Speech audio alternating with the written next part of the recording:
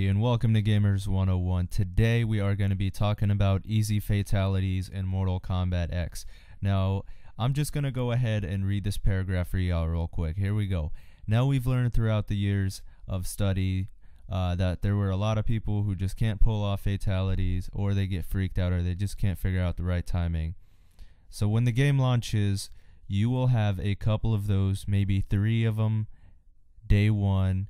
You'll have those just to use and do easy fatalities on. Now basically what that means is that when this game launches, you'll have 3 fatalities, and you can unlock more as you play the game. Easy fatalities. So like say you play a match, you use 1, now you have 2. You play another match, now you use 1, you only have 1, and then you got to unlock some more. Now hopefully you guys got that breakdown, and thank you guys for watching today's video. Go ham on that thumbs up button, and have a great day, y'all. Peace.